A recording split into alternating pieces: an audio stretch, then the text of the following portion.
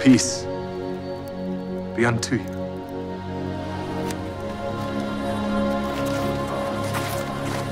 Why are ye troubled?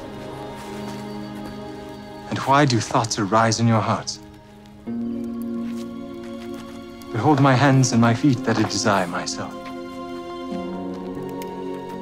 Handle me and see, for a spirit hath not flesh and bones, as ye see me have.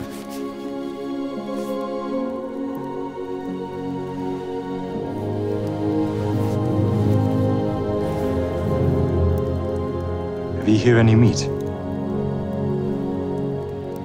These are the words which I spake unto you, while I was yet with you,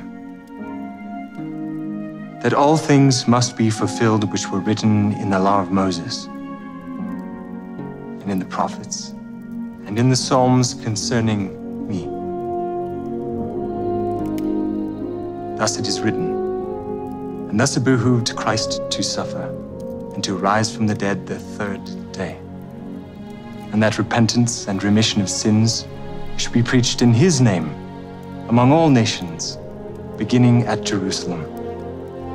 And ye are witnesses of these things.